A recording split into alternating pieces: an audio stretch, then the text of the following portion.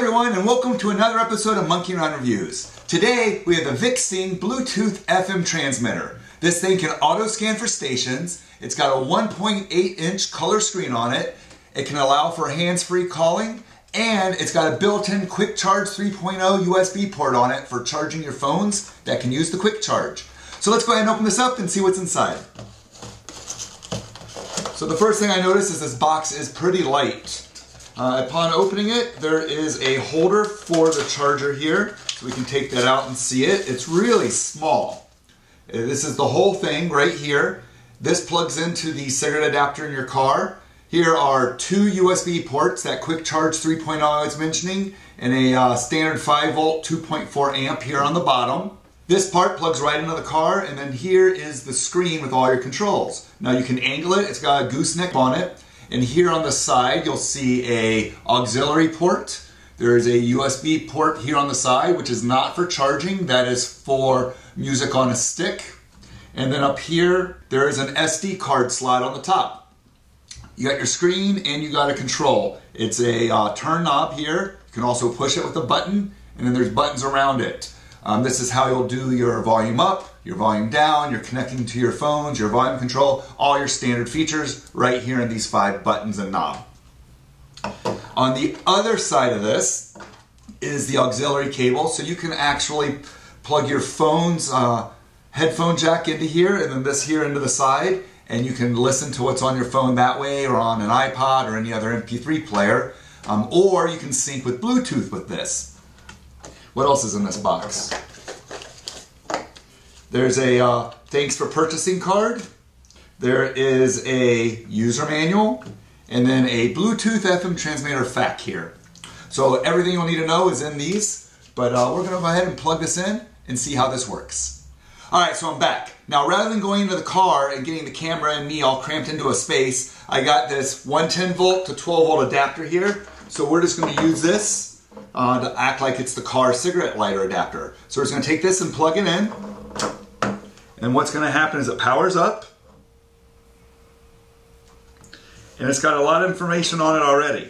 So on the top, it's got a blue flashing Bluetooth symbol, which means it's wanting to pair. It's got a play symbol, a speaker symbol at 28. So it's telling me what the volume level is. And then it's showing me a little picture of a radio with 108.0. So that's the station that this is paired with for being an FM transmitter. It says Bluetooth and gives me some numbers, unconnected. So that's for when I'm syncing, it's going to tell me the name there. And then down here, that's what's really nice, is it's actually showing me that there's 15.2 volts. So that's what this is putting out. So basically, when you have this plugged into your car, this is showing you what the voltage of your car battery is. So if that's something you need to pay attention to, it's right there on there as well. So you'll know if you're draining it, if it's getting low, anything that you may want that information for, it's down there. So we're going to go ahead and just sync my phone to this real fast. So I'm going to open up my phone, going to go into the Bluetooth settings. So I'm going to go in here and I'm going to search for device. And there it is. So I'm just going to connect that. It says pairing. Oh, and we are now connected. It even has the name of my phone written right here on here to show that it's connected, and the Bluetooth symbol has stopped flashing. So all the buttons on here have their normal mode, but each one also has a sub mode to it. So this knob is your volume, so when you turn it, you can see the numbers change on there. It goes all the way up to 30 and down to 0. So the CHA, you press that, and it's going to show you that right now it's 100.8. That's what channel this is going to be FM transmitting on. And now you can use the forward and the back button, and that'll actually change the station that it's going to be using. So we'll press it again. It says 100.8, and if I hit back, now it says 100.7. If I hit forward, it goes to 100.9. So that's how you can do that.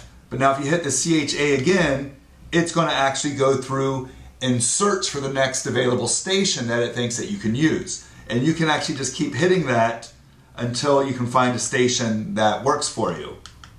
So you can do it automatically, or you can do it manually. This button over here, this M button, it is your menu button. So if you press this, right now it's going to go to aux in, because it's wanting to use this as the next input. And if you hit it again, it takes a few seconds, it goes back to Bluetooth mode. So now, if we actually put in a USB stick that has music in it, just like that. It loads in the USB, there's some songs, but if I hit M, it now adds the USB into the cycle. So there's Bluetooth, there's the aux in, and then right again it goes into the USB.